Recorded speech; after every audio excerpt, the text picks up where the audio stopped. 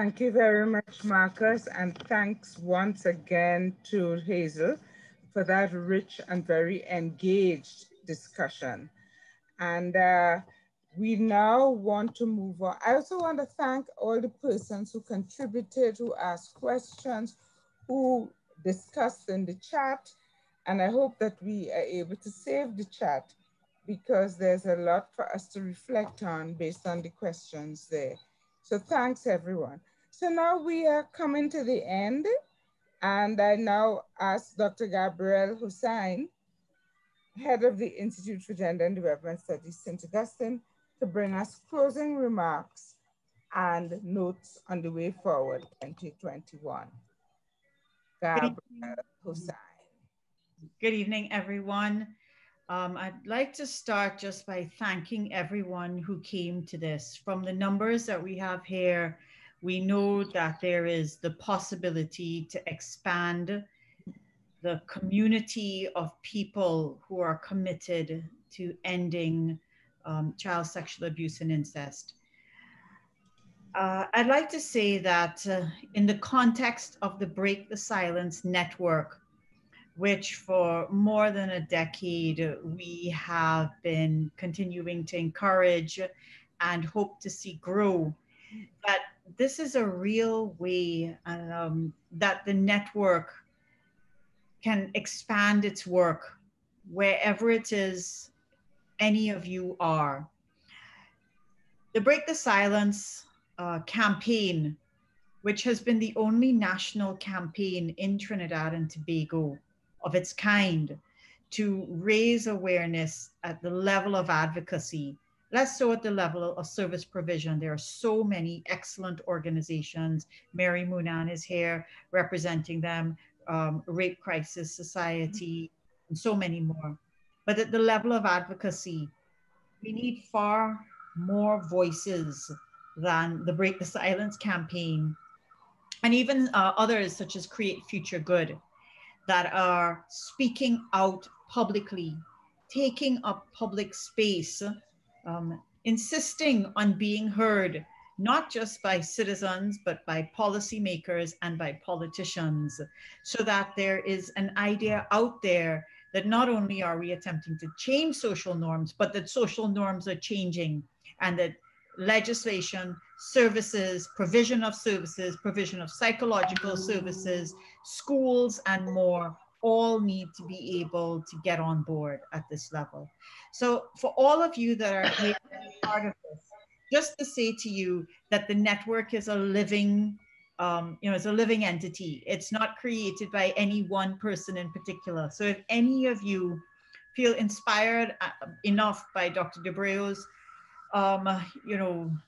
call to action, to want to then take action and bring that to the network, that is absolutely something that we would welcome in the most democratic form, in the most popular form, in the most led from anywhere in the country or the region form that we can enable and encourage. So please know that the network is available for all of you to join, to bring your ideas, to bring your energy, and to bring your leadership. Just let us know how you would like to do that. Speaking for myself as head of the Institute, I just want to say how both humbled and horrified I am and continue to be. The question of sexual violence in Trinidad and Tobago and in the region is entirely under-addressed. So when we think about violence against women and girls, we have come to terms in the public discourse with such things as domestic violence or intimate partner violence or physical violence. But sexual violence at all levels of women's lives, at all levels of any of our lives, is silenced in many ways in the public discourse. And we do not think about the violence that goes on in the home in terms of sexual violence from birth to death for so many people. And this really signals the extent to which we need to do much better in putting sexual violence on the radar, whether it's the 58% of girls in Latin America that report being sexually abused, or the 1 in 5 women that report being sexually abused, as the prevalence survey in Trinidad and Tobago reported. These numbers are ones that we need to, that report being abused by non-partner sexual violence in Trinidad and Tobago. These numbers are ones that we clearly need to pay more attention to. Sexual violence in general, child sexual abuse in particular, and this topic of under 5 child sexual abuse, which I must say in all of our work, we have just never highlighted and emphasized in the way that we are being called on to do so now. And I want to say, Dr. Debreo, how, as you know, I take this very seriously. The IGDS is prepared to support you however it is we can. But I feel a huge sense of responsibility in the next decade of the Break the Silence campaign, that we take this on in a way that we need to far more than we ever have. And that's a commitment I'm making to you now, and which you will see happen as we go along. Some things that stood out to me: the idea that somebody always knew. That is such a powerful line. It is such a powerful line to bring to whoever it is we are doing this kind of public education with and this conversation with, because that is such a fact. And it is such an entry point, and it is the entry point to the bystander model. I'm interested to learn more from your project, as I'm sure we all are. It seems that there's so many psychological implications and complexities, knowing as a child, knowing as an adult, knowing as a sibling, knowing as a parent, knowing as a neighbor. Each of them are a psychologically different position. And I think the psychologists have so much to offer us in this field as well. In relation to the bystander approach, that's something that's been growing in the public discourse around many things, masculinities and so on.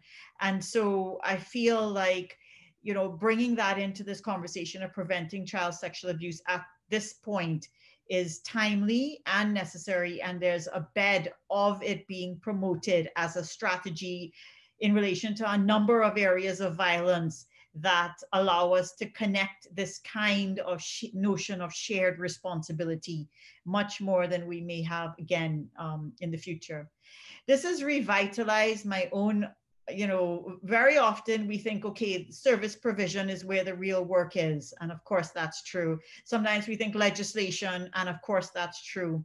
But this has revitalized my understanding and commitment to social norm change, which is so much harder, so much less tangible. It seems so, you know, difficult to measure. And yet at the same time, we come back to it again and again and again. And it's renewed my commitment to that in the course of the Break the Silence campaign. I was struck in many ways by your negotiation of a approach that is restorative, and how challenging and difficult and complicated that is. But yet you're concerned that as long as we take a heavy and even criminalized approach, and of course we need to in the context of crimes against children, but that what I'm hearing you say is that we need to break the silences, right, that allow victims in the first place to speak out about their experiences and to have those experiences be heard, and that in trying to encourage victims to speak out and break those silences, restorative justice approaches, which are not the end point, but which are part of the process of enabling that, can provide one of many directions. And I hear you saying, I will take as many directions as I can, because there are too many children that are still experiencing this, and whatever is going to work, I'm going to make it work to do that break the silence work. And I hear that, and I'm really interested in learning much more about it. And if we can support from where I speak at the IGDS in terms of toolkits, social media campaigns, public conversations, continued public education, engaging with service providers however we can. You have an ally with us at the University of the West Indies. We really admire the work of Sweetwater Foundation.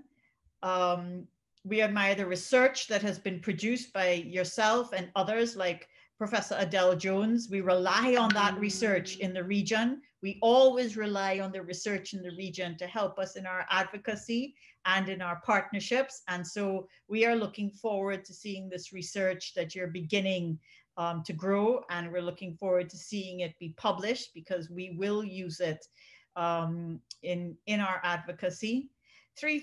Four things stood out to me as I close. And you know, you've left us with so much to think about. The first is the way that vulnerability is so closely linked to violence, whether that is the vulnerability of boys or girls as children, whether it is boys' great silence that may hide their numbers, or girls' silence, the different gender dynamics at play. It is a fact that we need to do greater work to highlight children's and preschool age children's infant vulnerability, far more than we need to start putting that out there, so that we understand that children are vulnerable. And I'm hearing such key messages come out of what you're saying that I feel may characterize some of our work in the future, that intersection between vulnerability and violence. We continue to treat the home as if it is, in the most nostalgic way that feminists have been critiquing for decades, as if it is a safe place. And we have to do so much more work to highlight to people that the home becomes violated the second children become violated. And if we have to mobilize people around that nostalgia associated with the home, if you're going to characterize it this way, feel this nostalgia, then it must be truthful, it must be real, it must be a shared experience. I'm already beginning to think about the ways you've inspired us to change our discourse and to engage in a public conversation. I see a place here for the youth movement.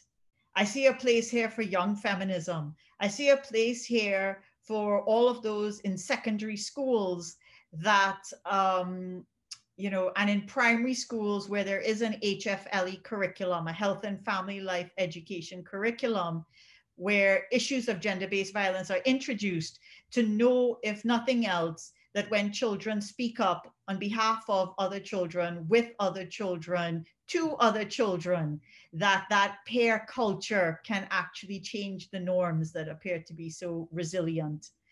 And finally, I would like to say that we are, we've spent more than 10 years in this Break the Silence campaign. I really see us taking this call that you've given to us and strengthening it over the next 10 years. And I'm happy for anyone who is on this, in this session, for us to come together and think about what our strategy can be, what a shared partnership can look like, how the network can grow, how we can support the service providers out there who we know are underfunded and trying their best with the resources that we do have, and how we can continue to focus on prevention as much as we can. So Professor Rhoda Reddock, Marcus Kisoon, Amanda Choo, Professor Adele Jones, Jonathan Bhagan, Mary Moonan, Priya Maharaj, our key speaker, Dr. Dabrio. I want to thank you so much for this, for all that you've given us, and to recognize that you've also handed us a responsibility during this time of COVID-19, to recognize that the effects are not just today, but will last longer than COVID-19, and that we continue to remember that, even when things may apparently go back to normal next year or the year after, that the experiences that would have been had at this time will still leave traumas that need to be healed.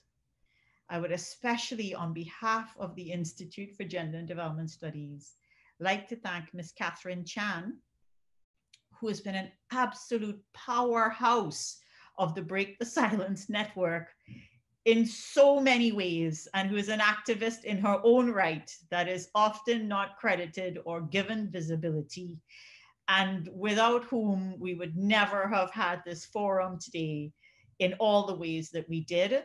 And to credit all of you behind the scenes that are doing the work, and to just say, let us use this evening to replenish our sense of urgency and to work together in whatever ways that we can to protect children and to empower them. So I thank you all. Very much, Gab, for that really, it was such a deep reflection on what we've experienced today. I really wanted to say that in terms of the way forward, the IGDS has been involved in producing a Spanish language toolkit for work with migrant children, many of whom are here from Venezuela, but also from other parts of the region. And some years ago, supported by Tisha Nickenick, we had produced a toolkit for use in Trinidad and Tobago. So the Spanish language toolkit, which is currently being produced, we hope to launch it next April, because we normally celebrate Child Abuse Awareness Month in April. And therefore, you should be hearing more from us on that. And this toolkit will be relevant to Guyana and to Trinidad and Tobago. So I think this is a really new and exciting area in which we will be taking the Break the Silence campaign. So I'd like to really thank Dr. Deborah McPhee and all the other staff who have been involved in the production of this toolkit.